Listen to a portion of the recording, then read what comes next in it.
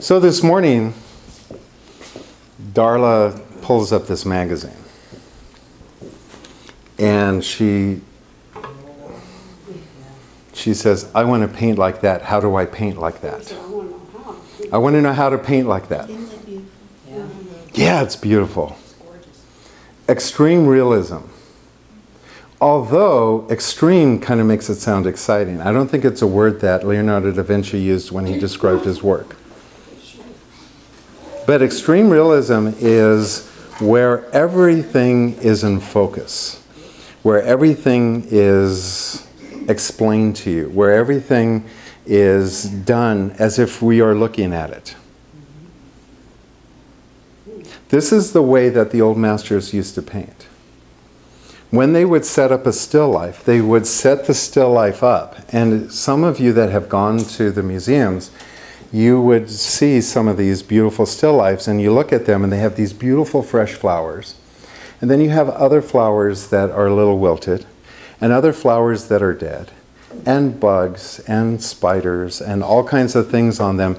And you wonder, how in the world do they get all those ideas?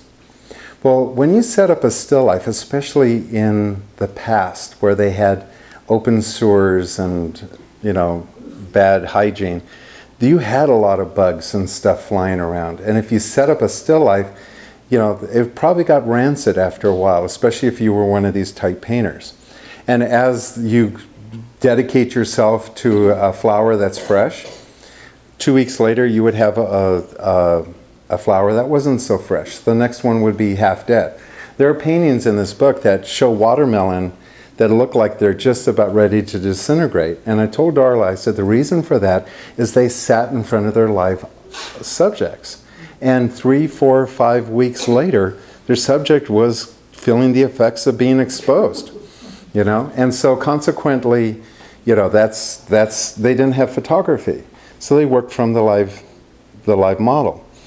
When artists started painting realism, when Leonardo da Vinci started painting the Mona Lisa, their goal was to start turning paintings into something that was real. They didn't quite understand how to put together interesting compositions. They hadn't gotten to that part yet.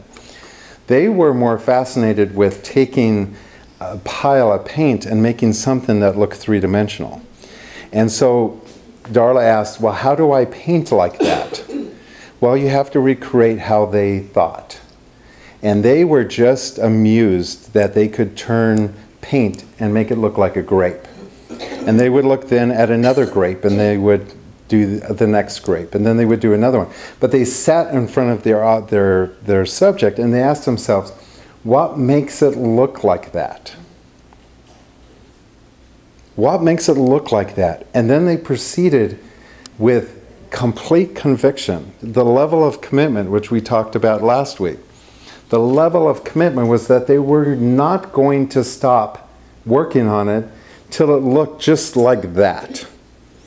And so they sat and looked back and forth. Leonardo da Vinci said to himself while he was painting, I want to make her flesh look like there's blood pulsing underneath the skin. At the period of time, paintings were more like cartoons. They didn't really care about painting something that looked real. They pretty much put an outline in and then filled it in with flesh color. Very similar to how beginning painters do, because they'll paint a thing looking like a Barbie because they think flesh color is this color. And they'll paint the whole thing like that, and they'll be afraid to put lights and shadows in. But then when they realized that you could put lights and shadows to recreate form, artists like Leonardo da Vinci were stubborn at that point. And they would think, how do I make her look like she's going to speak? Because at that point, everybody sat there like this. Okay? How do I catch the glimmer? The little, And, the commission for the Mona Lisa was actually, I think, an ancient shipman, and he wanted his wife, or a merchant, and he wanted a painting of his wife. And so that was the original jumping off place. But Leonardo da Vinci painted 30 years on that painting. Whoa. The person who commissioned it never got it. Because Leonardo da Vinci was after something that had never been done before. And that it was to create a human-like moment. Not just a portrait of somebody. And then when they talk about that fumatsu, the thing that you can't express, that moment where she almost looks like she's going to speak to you, that's what makes that so incredible, especially at that period of time. It's the fleeting moment that he was trying to capture. A lot of people say it was a self-portrait of him. You know, that it was a self-portrait. And who else could it be? Who could you have come over 30 years and not, you know, to sit there for you? As he moved around, all he had was himself to look at. So yes, when you put his portrait right next to it, it looks like him, okay? Because that's what he ended up using after he started her. She probably was a beautiful young thing that had lots of money and beautiful.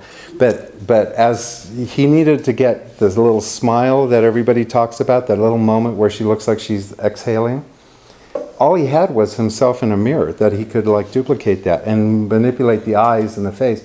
That's why the painting's so extraordinary. And he spent 30 years carting that painting around. Never sold it. But his level of commitment was that he wasn't going to let go until it was done. You want to paint like this. Your level of commitment has to be like that. You don't have to do it like that. But if you're sitting in front of something and it's working as a thing, if you want to go into extreme realism, you just have to ask yourself, how do I paint like that? How would I actually duplicate what I see? Now, the Impressionists said, we don't see that way. We don't see things like that. We see things in a fleeting moment. We glance at things, and our brain fills in the information. We have a focal point. We can't look at something without having an opinion about it. So when I look across this room, every one of you that are half asleep, I immediately have an opinion that I'm boring. Okay? But some of you just didn't get any sleep last night. That's, you know, but, you know, that's just how we react. Something's wrong and I'm not good enough. That's usually how we go. But you cannot have the brain shut off. It's always having an opinion. If you don't believe me, that thing about not having an opinion, it's just a new opinion that your brain had about not having an opinion. That moment, that's not true. That's an opinion. Okay, so our brain, whatever we focus on, the Impressionists said if we just paint that impression, we would recreate the effect of life. But everything else needs to go away. So extreme realism doesn't make sense to our brain. So when we see this, we feel like it's stiff. Because it's not naturally how we see things. We see things, we see either the highlight, the shadow, and the area that we see, the depth of field is so small, we wouldn't see all these edges. Nor would we want to. Because then what happens is that the drawing becomes so much more important that it's no longer about the human experience with the object, it becomes recreating the object. And let's face it, this world is filled with stuff. And we don't need to paint any more stuff. So I think this is good practice, but like the golden mean, it should be used just as a practice.